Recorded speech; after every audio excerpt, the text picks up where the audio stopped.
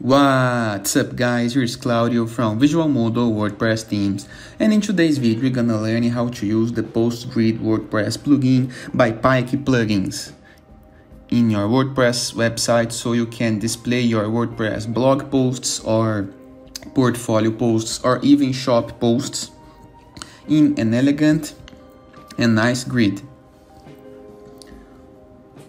If you go to the plugin PostGrid page in WordPress.org, you're gonna find links to the plugin documentation and to the plugin live demonstrative website, so you can see all the plugin options. Now you can see all the possible grids that you can achieve using this plugin. In my personal opinion, the most basic ones are the better options, but you have a lot of things to play with, and of course this plugin gonna work for a lot of people.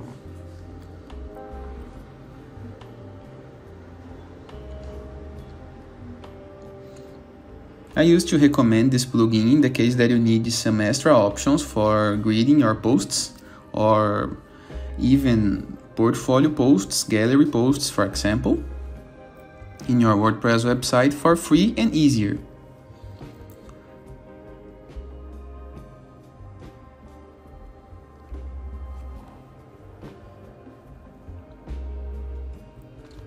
First of all, we're gonna need to install this plugin on our website.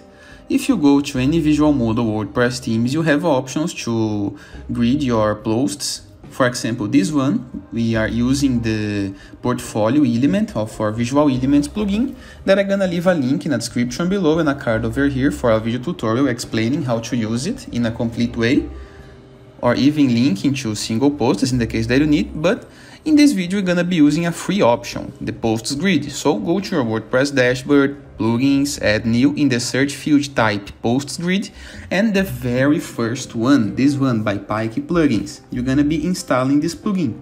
Of course, WordPress, there's a lot of plugins for gridding your posts in an elegant form, but in this video, we're gonna be using this one that is the most used one. Click on install, after that click on activate button, and here we go.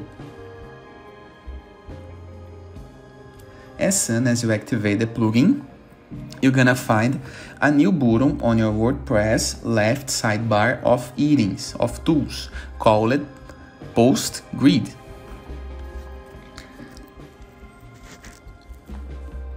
And you're gonna find options for the gridding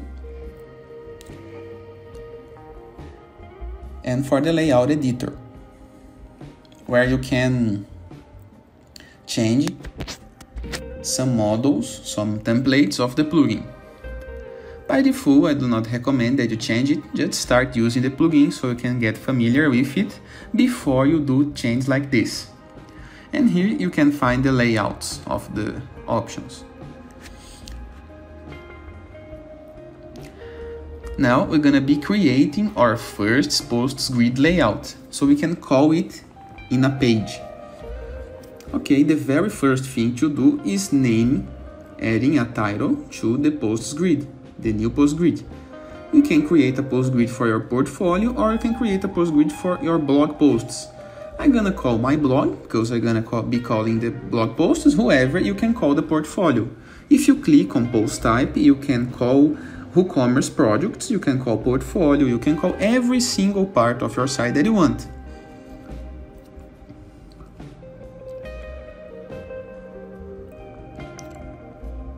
You can set the organization options of your posts. You can exclude some posts in the case that you don't want to show them.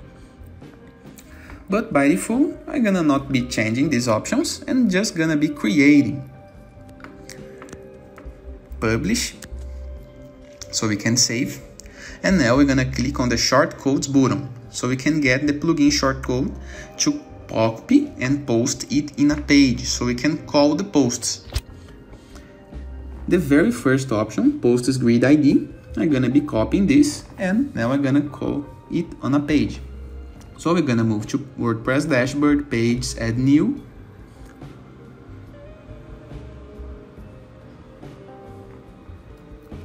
I'm gonna give this page a title,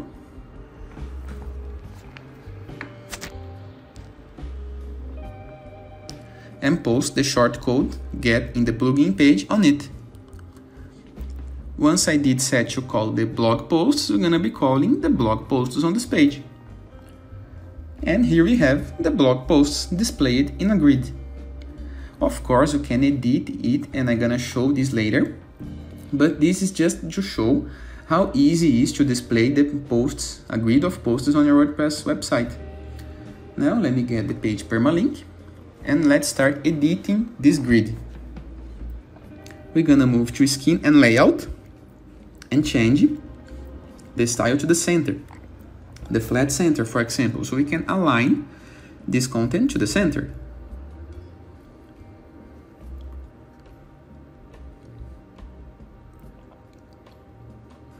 You can change the number of posts per page, the offset.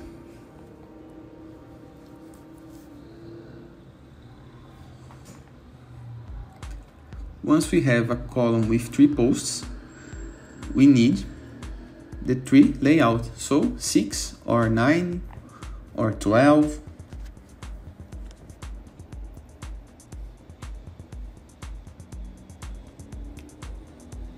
Now, back to skin and layout, we can select some skins.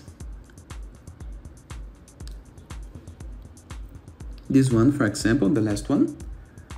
Let me save the change. And here we go. Let's explore a bit more of the plugin. The layout settings. Here you can change the sizes. You can change the amount of space that the grid takes on your page for every single part of the posts grid, even in mobile. You can change the age, the widget, the lazy loading option, the lazy loading icon, the grid item background color, the barging, the container option, the featured image size.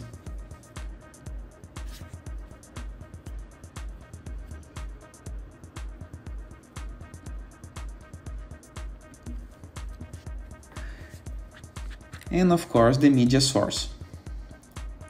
Now the search. In the case that you want, you can have a search icon to display in the top of the posts grid.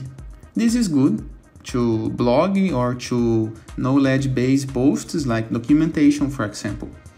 The icon is not displaying because some WordPress blocks the icons loading, or because they do not have the font awesome icon, but you can upload this. I'm gonna explain how to do this later.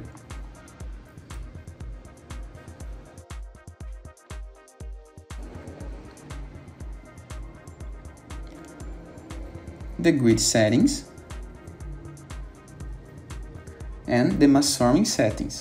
This is in the case that you want to display the image in the real proportion, not in a grid where even if you upload different image size and proportions, the WordPress plugin gonna display it in the same way. The grid, it's nice for very different images. You can see a great example of posts grid usage in the homepage of the Pinterest network, social network. And finally, you can set the pagination. And it is. I hope you guys enjoyed this video. Feel free to use the comment section below in the case that you have any question. And don't forget to check out the Visual Modo portfolio of amazing WordPress themes with compatibility with this plugin. And it is. I see you later. All the best!